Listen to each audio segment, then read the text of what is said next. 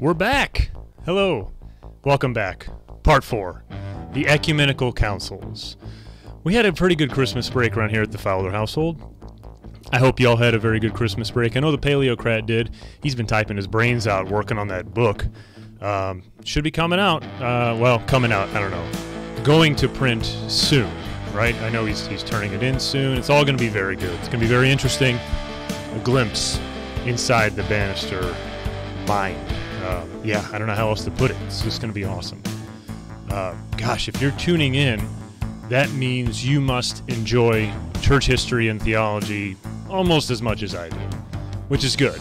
We're trying to learn from the Ecumenical Councils. We've looked at Nicaea. We've looked at Constantinople I. I left you there before Christmas, before the New Year, before Epiphany. And so here we are, afterwards. We're going to pick it up around 381 AD. The Second Ecumenical Council has concluded. What's next? Let me remove this rockin' music. Flip my screen over. Here we go. Okay. Obligatory sip of beer. Here we go. During this period, which is roughly 50 years, almost exactly 50 years, between 381 and 431, which will be the Council of Ephesus, there was a significant shift occurring throughout the Roman Empire, particularly in the West. In fact, almost solely in the West. You see, there were these Germanic tribes streaming in to the Roman frontier from the east and the north, driven mostly by the nomadic Huns. The Huns were, to put it kindly, maybe a rough sort of people, and they were driving the Germanic peoples south and west. And they settled in various spots on the continental Europe. Let me give you a picture of kind of where everybody was. There were a tribe called the Burgundians in Savoy, which is sort of France and Switzerland area. The Alemanni in the Upper Rhine, which is to say southwest Germany and maybe eastern France. The Franks, who will become extremely important as we move forward, in the Lower Rhine region, so Belgium, northern France, the Netherlands. The Visigoths, which is the Western Goths, in southern Gaul, which is southern France. The Ostrogoths, the East Goths, in Pannonia, the Hungarian plain. And finally, the Vandals in the Iberian Peninsula. Vandals like vandalism, because again, these were folks who weren't really kind either, especially with people's things. They in the Iberian Peninsula, so Portugal, Spain, and then even northern Africa. They had a significant kingdom set up there in the early to mid 400s. Significantly, these same Vandals sacked Rome twice, once within the time period we're going to look at, in 410, under their chief Alaric. And I believe it's then that the name vandalism kind of stuck. All right. So that's one major shift that's occurring within the Western Roman Empire. Because of this, Roman law and Germanic custom are sort of starting to blend together. At least the beginnings of it are starting.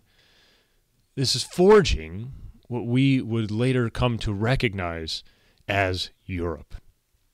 So sort of out with the old, in with the new kind of thing. I should mention, this was prophesied in Daniel, in the prophet Daniel. I believe it's in Daniel chapter 2. King Nebuchadnezzar has a dream. There's a statue. It's made of all different sorts of materials. None of Nebuchadnezzar's wise men can decipher it. And Daniel is given the opportunity. He prays to the Lord God. God gives him the interpretation of the dream, which he tells to the king. Well, to make a long story short, this statue represents various kingdoms that will come and go, and the final stage of the coming and going of kingdoms, I think a lot of scholars identify that with the barbarians and the Romans intermarrying, intermingling, their societies sort of blending, and this coincides with the expansion of the church. Not exactly the proper timeline. The church had been in existence for several hundred years, but You get the point. And I think it's a legitimate way to interpret that prophecy anyhow. So out with the old, in with the new. Well, what's the new? A changing political situation is obvious, right? Particularly given that the emperors in the West were more or less puppet emperors. They were there, they were official, right? But they had to really play nice with some of the barbarians in order to retain power.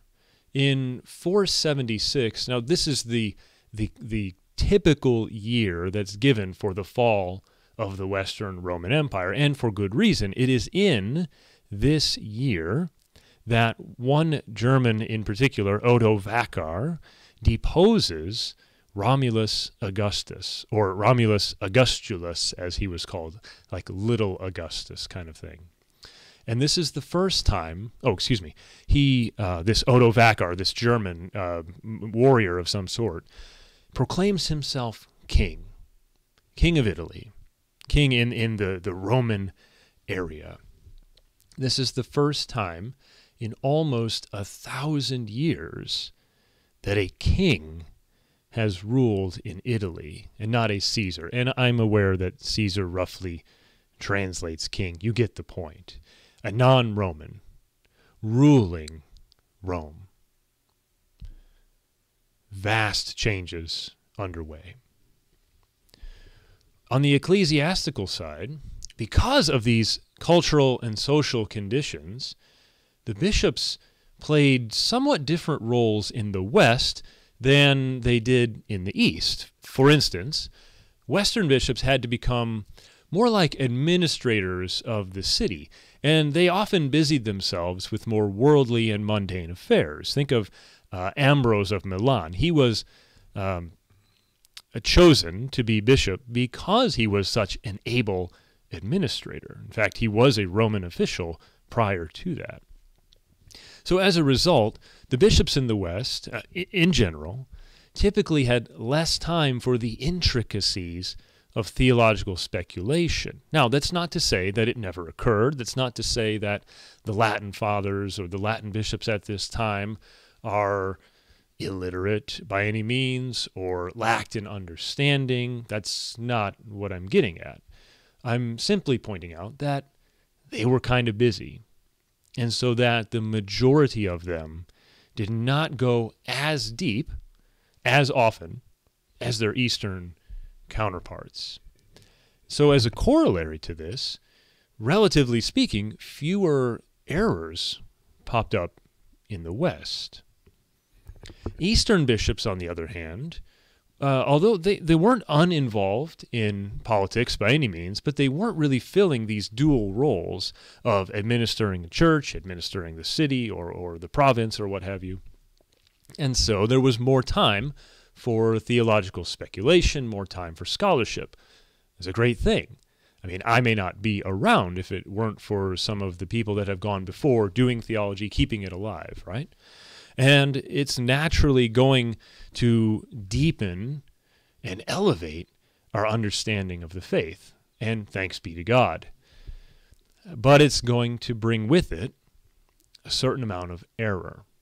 So that's sort of the downfall to having this extra free time, because you're not busy administering a city or looking after the affairs of the empire in place of the inept Roman officials. A good example of the depth of theological expertise that was achieved, and if we look at the two schools, one at Antioch and one at Alexandria, they were both widely renowned as being extremely strong, solid schools of theology, but they had different focuses, and each had its strengths and its weaknesses. Let me begin with the Antiochene school. They were more focused on the literal exegesis of Scripture, that is to say, the historical sense or the literal sense, and the distinctions that have to be made between divine things and human things. So you could think of it sort of a handy way to remember would be to say analysis over synthesis. They want to break it down. They want to understand the parts. Okay, they want to study the letter of the scriptures instead of the spiritual meaning, which sort of ties it all together. They didn't ignore that part by any means, but it wasn't their main focus or their main emphasis. Contrariwise, in Alexandria, the Alexandrian school was more concerned with the spiritual senses of Scripture, and they naturally, therefore, emphasized the unity or the togetherness of the truths of the faith compared to their counterparts in Antioch. And so we simply reverse the phrase I mentioned a moment ago, synthesis over analysis. So looking at the big picture, the whole, how things come together, and less of a focus on the constituent parts. Antioch and Alexandria, yes, in communion with one another, obviously part of the body of Christ, but there was a bitter rivalry that went on, right? Here's a good example of the sort of things that would have occurred. There was this man, John. He was from Antioch. His detractors were from Alexandria.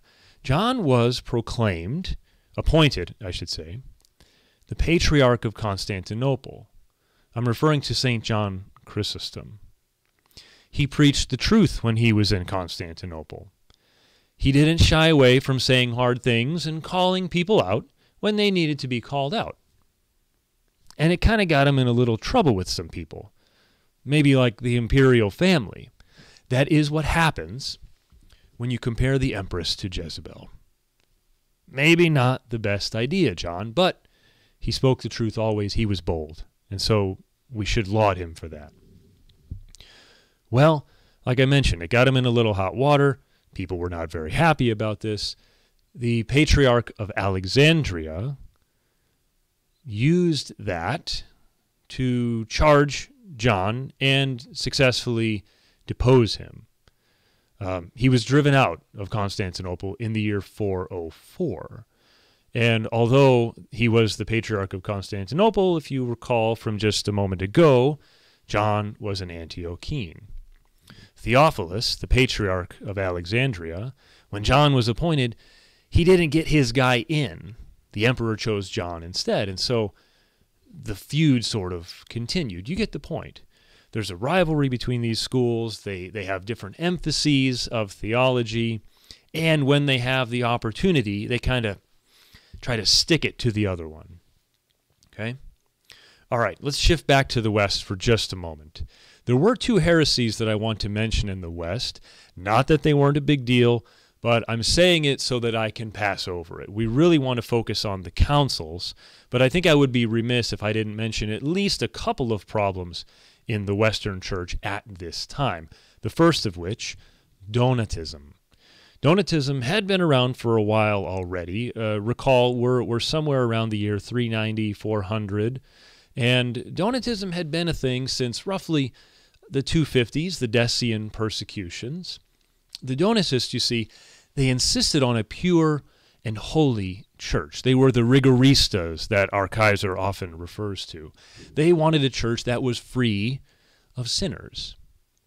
And sort of as a conclusion of this, or a logical following, they thought, well, the moral worthiness of our priests, of the ministers of the sacraments, must be a pretty big deal, and it would even render the sacraments valid or invalid, depending. So if a priest lapsed into sin, his ability to confer the sacraments or to say Mass was null in the mind of the Donatists, speaking generally. Their initial reason for breaking away, and they were schismatic, don't get me wrong, they broke away, they started their own hierarchy, they broke from Caecilian of Carthage because he was allegedly consecrated by a bishop who himself allegedly handed over Scripture to the Roman authorities. So in their minds, he betrayed the faith. He lost his power to consecrate. I mentioned the moral worthiness of the ministers affects the validity of the sacraments, according to the Donatists. And so if this bishop handed over the scriptures, thereby committing a mortal sin, and then goes to consecrate Caecilian of Carthage, well, his consecration would be nothing, really. And so the Donatists said he was an illegitimate bishop and were breaking away. They were relatively small. Compared to other heresies, it was a problem, don't get me wrong. But again, it wasn't as widespread as some others. The second heresy I want to mention in the West was Pelagianism, so named after a British priest, Pelagius, who taught roughly that one could gain heaven of their own accord through free will. I'll do good works. God will reward me with heaven. I really don't need grace as long as I'm doing the right thing. It's really my effort that counts after all. Keeping the law, avoiding sin, all good. Pelagius was swiftly condemned by the church, and our very own Augustine spent much of his time refuting not only Pelagianism, but also the Donatists. Neither one of these, I mentioned, took very firm root, and although they were a problem, they didn't cause the sort of scandal that would have led to an ecumenical council. Unlike Nestorianism. Nestorius was the Patriarch of Constantinople between 428 and 431. He later died in 452. Nestorius was a well-respected abbot. He himself was from Antioch, which angered the Alexandrians. Again, they didn't get their man into the position they wanted to get. Why is this position so important? Well, the Patriarch of Constantinople has the ear of the emperor, is very influential at court, and there's a lot of prestige that goes along with that, obviously. Nestorius brought to Constantinople with him his Antiochene emphasis on distinction and analysis as the fundamental framework that he used to explain the faith. His main struggle, or one of his main struggles, was how to explain the unity or the synthesis regarding the person of Christ. Now think of it. If your main jam is analysis and distinction and analyzing the constituent parts, then when it comes time to put these things back together, if you haven't had a clear idea of how to do that all along, you may run into some errors. The Christology of Nestorius runs roughly like this: that God the Word was conjoined to the man Jesus, and the result was the person of Christ, or the prosopon of union. Prosopon in Greek can be used roughly for person. The union in him, capital H, him, of these natures was not a real union in essence, but one of grace or favor.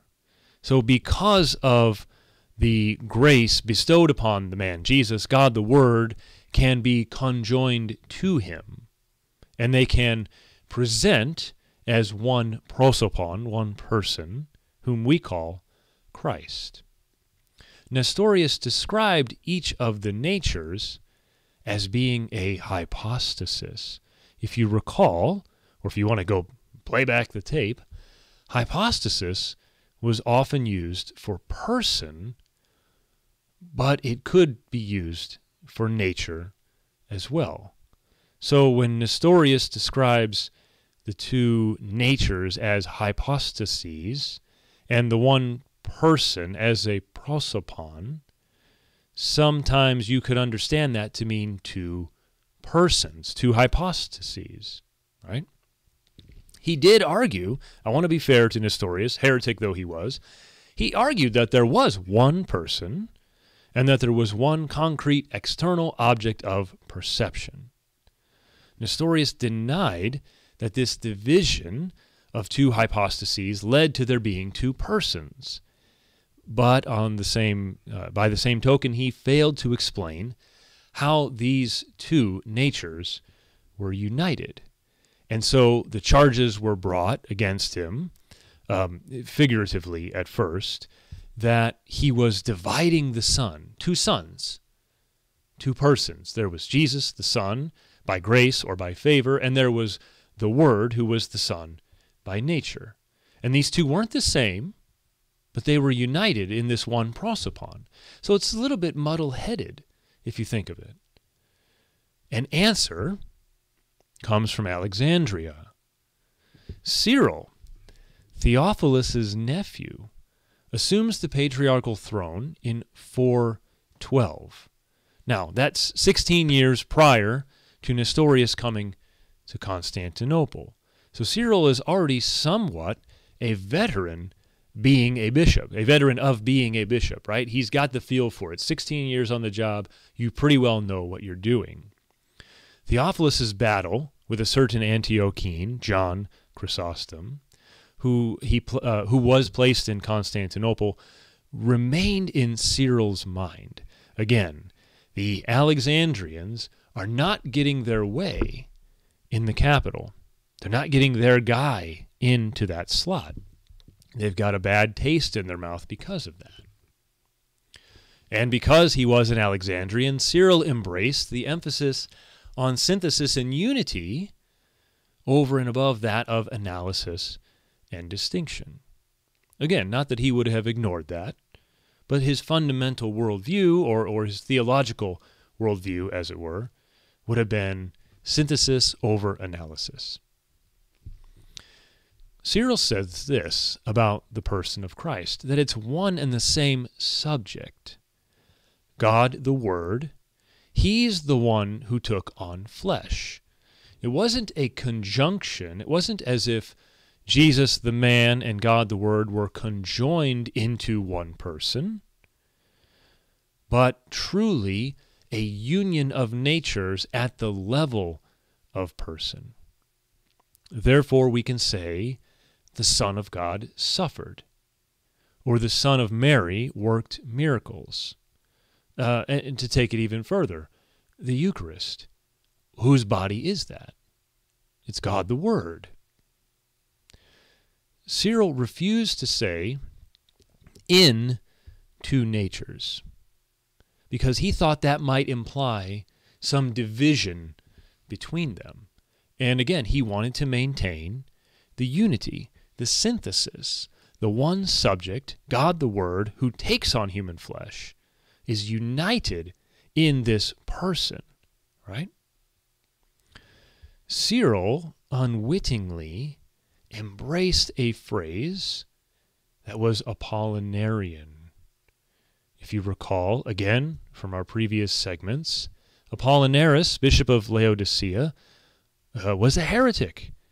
And there were some writings of his that were passed off under the name Athanasius.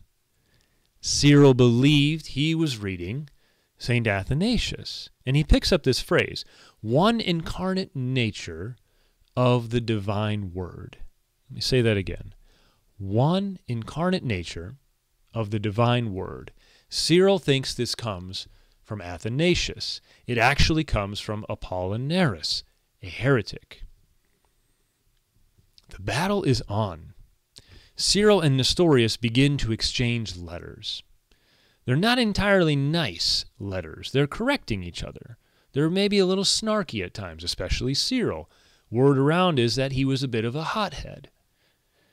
Cyril and Nestorius both also sent letters to Rome, to the Pope at the time, Celestine. Cyril obtained Celestine's agreement in the theological matter, and Celestine asked Cyril to act as his deputy, his legate, and to tackle the growing issue with the Nestorians.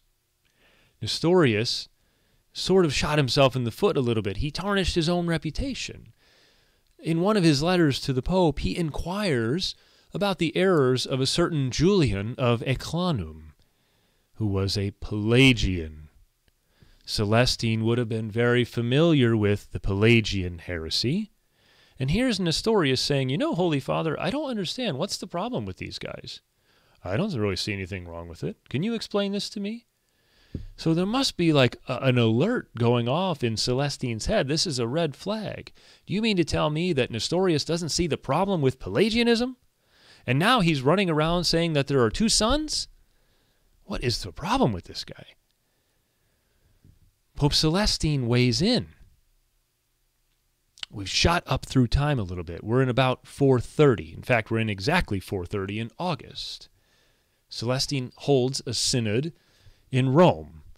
This synod condemns Nestorius' position as untenable, and they demand that Nestorius recant and accept the apostolic faith. Celestine wrote to Cyril with a letter of instruction for how to deal with this, and he sent him on to Constantinople. Now, Cyril, for whatever reason, took it upon himself to append to the Pope's document 12 statements. These were now known as the 12 anathemas. I don't believe Celestine knew about this at first. I don't believe Celestine authorized this. I think Cyril took it upon himself, and I think the evidence supports what I'm saying, to add these things. Remember, any chance the Alexandrians can get to get revenge over the Antiochenes, they would take. Theophilus, Cyril's uncle, did it. Cyril is about to do it to Nestorius. I have to ask, clearly Cyril overstepped his authority here. Was the document still valid? Were the Pope's words to Nestorius somehow nullified because Cyril had added his own words to them? I would say no. Celestine's words stand, but Cyril's segment is dubious. Who authorized that? Who checked that? Cyril and his party delivered to Nestorius the ultimatum in December of the year 430. Nestorius balked at it, and he rallied the support of the Patriarch of Antioch, his buddy, no doubt, and the royal family. The emperor, who's now Theodosius II, has already stepped in and called for a council to convene in Ephesus the following year. Celestine, although I don't believe he wanted a council, he did agree. And so the invitation was sent out to all the bishops of the world, council in Ephesus, 431. The plan from Nestorius and Theodosius, the emperor, was to put Cyril on trial for usurping authority from Celestine, and for his heterodox views, Apollinarianism. Cyril was believed by Nestorius and Theodosius, and probably the Patriarch of Antioch, to be an Apollinarian. Cyril's plan, on the other hand, was to depose Nestorius and to impose his view of orthodoxy on the church. Now, his view of orthodoxy was, in fact, correct. It had the support of the Pope. It is scripturally sound, and it is the faith that we have received from the apostles. But you know, it's never that easy. Next time,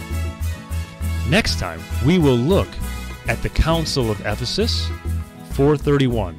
This is where the steam, the heat, the battles, they really start to kick off. Nicaea was one thing. Arius was a bad dude. Constantinople was another thing altogether. But my goodness, from Ephesus to Chalcedon to Constantinople 2, 3, Nicaea 2, it's incredible. And I can't wait to share all this with you. I appreciate your attention, folks. I really do. Welcome back once more. I hope you had a Merry Christmas and a Blessed Epiphany. Please don't forget to head over to Paleocrat Diaries Wolfpack Chat. Join the Glad Trad Revolution. Don't be a mad trad, or a bad trad, a rad trad, or a sad trad. just be happy. We laugh. We mess with each other. We roast the Kaiser, Jeremiah, all the time. It's great. You should check it out.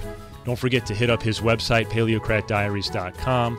Be sure to patronize The Meaning of Catholic. Support Mr. Flanders and all the good work that he does. And last but not least, keep watching these videos.